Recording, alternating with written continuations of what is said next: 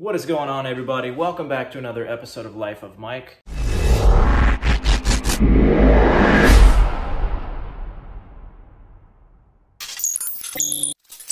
We are in my garage right now. Here in my garage. As you can see, I got lots of furniture in here, a barbecue.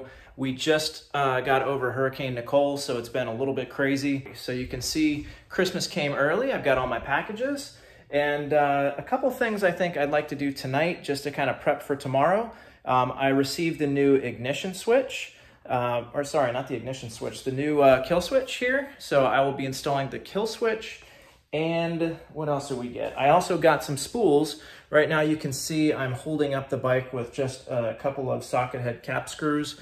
And I'd like to remove those and install the spools. So let's prep for tomorrow's testing by installing that new kill switch and the spools.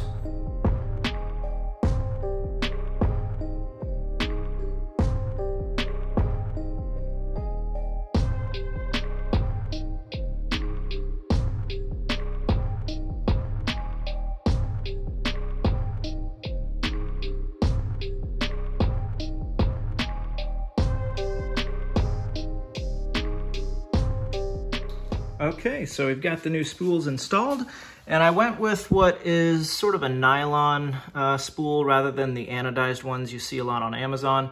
The nylon typically shows wear a lot less. If you get those anodized ones, a lot of times you'll be able to see every single little scuff every time you use this thing, and it just looks kind of, you know, ugly after a while. So you can see I've got them on both sides. I had to adjust my, my stand a little bit, but this is exactly what I was looking for. So now we're gonna move up to the kill switch here. We'll get this swapped out, and that should do it for tonight. So unfortunately, it looks like the seller sent me the wrong kill switch. This looks like it came off of an R6S, not an R6, and that kind of had me worried for a second on the ECU. But thankfully, I did check the ECU, and this is from 2010, 2011. And it should work for 2012 as well. So looks a little dusty, but overall appears to be in good shape.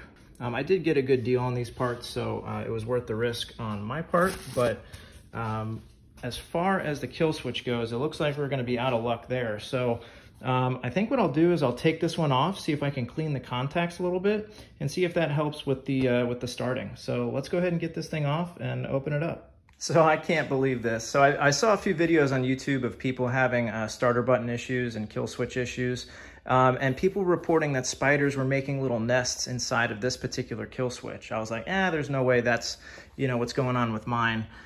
And yeah, does that look like a spider web to you? Looks like a spider web to me, or some sort of a nest. So I've got a feeling this might be why we're having some contact issues, but gonna go ahead and extract this, and hopefully that fixes the problem. All right, I got the cobwebs all cleaned out. Now, the nest didn't actually go all the way down to the contact for this, so I'm gonna keep an eye on this switch. If I need to open it up again, I can. It's not a very complicated switch, and I believe it just connects right over here. So that's a very small isolated issue that if it continues to present itself, we'll address it. But I think we can move on for now. I did get one other item that we could probably install tonight, and that is the O2 sensor. So I don't have the proper wrench size in order to tighten that down. So I'll just tighten it by hand for now, and then I might have to go get a tool tomorrow to be able to tighten it all the way. But at least we can get it kind of fed to the right area. And I think that will be the final step for tonight.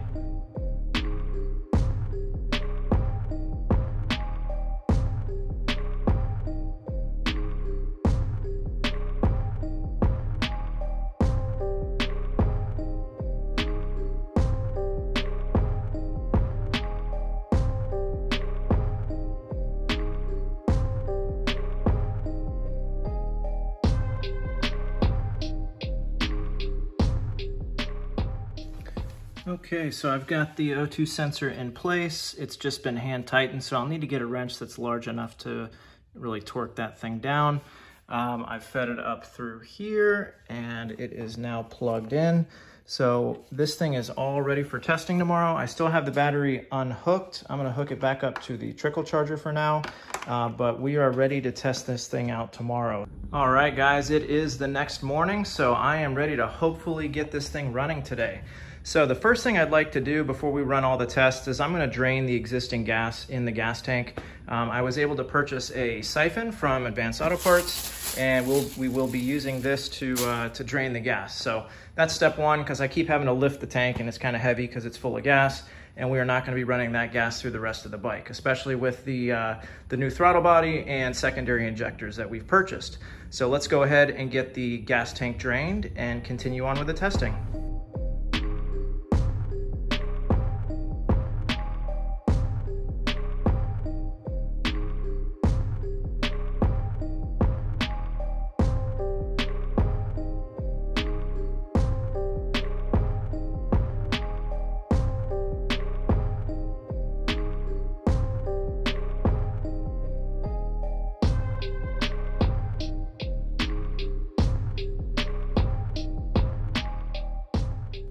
All right, I just finished draining the gas tank, and that pump worked pretty well for just a $9 pump from Advanced Auto Parts. So now we're ready to continue on and start setting up for the tests. So the way I'm planning to do this, and I'll put this up on the screen, the first test is going to be the new ECU with the existing throttle body, and I need to set the TPS sensor back to its original position, lining up the paint marks. The next test is going to be the old ECU with the new throttle body, assuming the first test fails. And then the final test will be the new ECU with the new throttle body. So let's go ahead and get started with the first test. Okay, so you can see the throttle position sensor. I have realigned the paint marks on the top and the bottom. So this should now be set back to how it was from the factory. It's nice and tight. So I'm gonna drop this back in, get it plugged in, plug in the new ECU, hook up the battery, and then we'll see if we still get a code 60 when we turn the key on.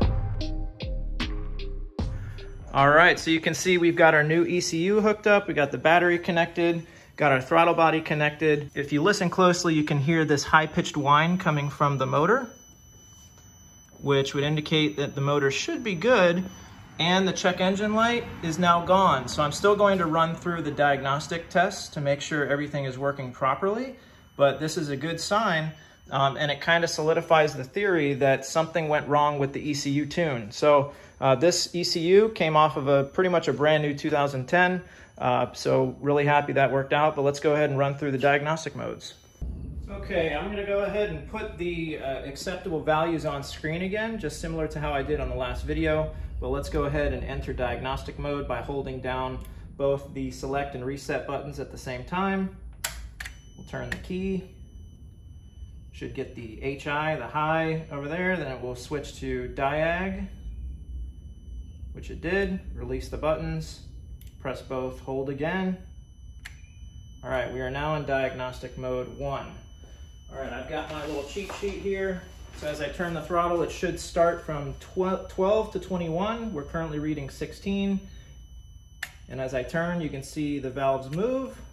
And my max value I'm showing is 99, and it should be between 97 and 106, so that is acceptable. It's kind of bouncing between 99 and 100. All right, now go to diagnostic mode 13 by pressing select. All right, we are showing 17, acceptable is between 9 and 23. As I twist, wide open throttle, should be between 94 and 106. We're showing 100, so that is a pass as well. Roll back. We'll go to diagnostic mode 14. Currently showing 17. Should be between 12 and 22. That's a pass. And we're going to roll on. Should be between 97 and 107. Currently showing 101. That is a pass. Roll back. All right. And now 15, we should be between 10 and 24. We're showing 18, so that is a pass.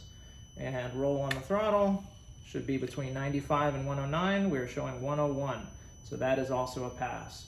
So all 4 tests pass. The motor appears to be good, and the issue was with the ECU. So let's go ahead and get this thing buttoned back up and see if we can run it.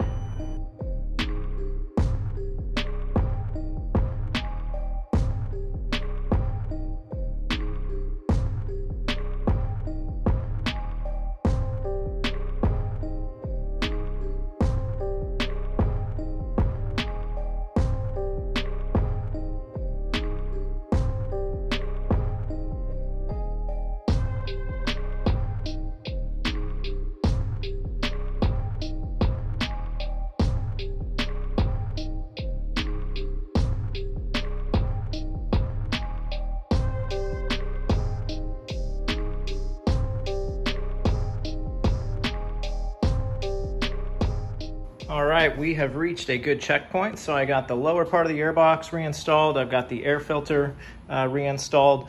I might change this at some point. It looked a little bit dirty, but I kind of blew it out with the air compressor. So it should be good for now, at least for the continued testing we need to do. Now, you might recall on the last video that the secondary injector system here was really filthy. You can see the corrosion, the rust on these injectors. One of these looks salvageable, but I did order a new secondary injector set. So this may have been part of the reason the previous owner had some top end fueling issues. So wanted to get that replaced anyways. And it looks like I'm dripping a little bit of gas on me, but that's kind of been the theme of the day so far. So let's go ahead and get the secondary injectors hooked up and installed on the bike. Okay, so here is a side-by-side comparison of the old versus the new. I think we're gonna have a much improved fuel delivery system here.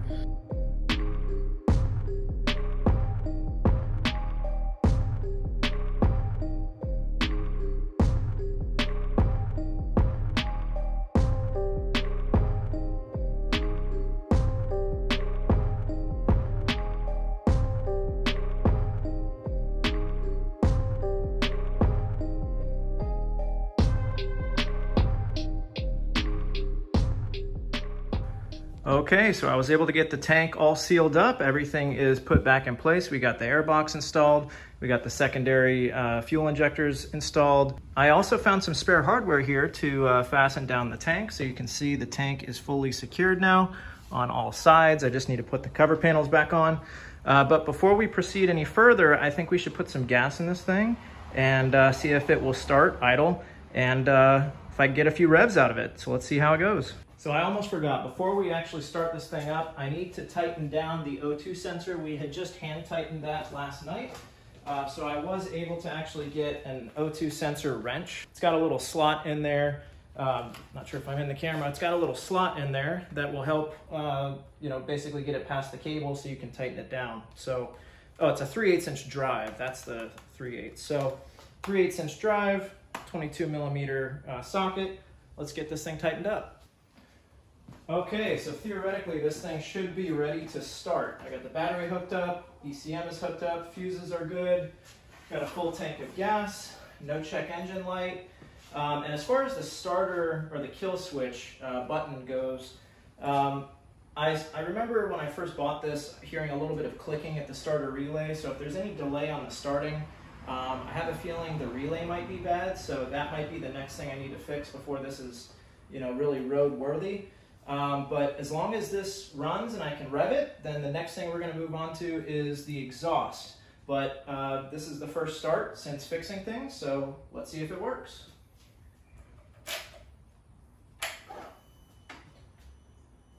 All right, no check engine lights. Prime.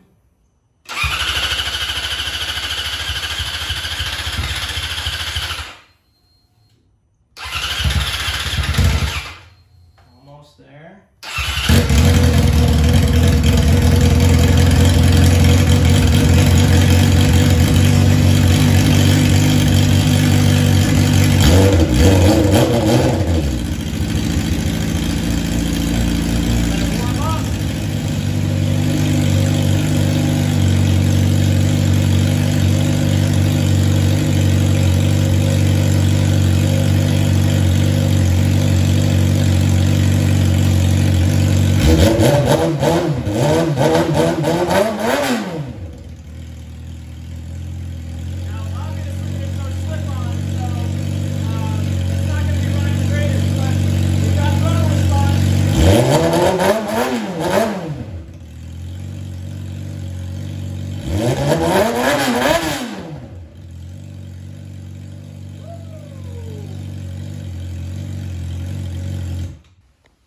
guys, so there you have it. The R6 is running again. We actually have no issues with the kill switch or starter switch anymore. Everything seems to be working great. Obviously, it's running like crap without a muffler, so I'm gonna get the probably the M4 Carbon Street Slayer muffler on order. And this thing is going to be ready for the road. I've got an appointment with the DMV next week to get it registered. So I'm going to work on getting this thing buttoned up now. But I think this is a good stopping point for episode 2. Episode 3, we should be doing the final cosmetic touches. And can't wait to see how this thing turns out. So thanks for checking out the channel. Stay tuned for future episodes when we get this R6 back on the road.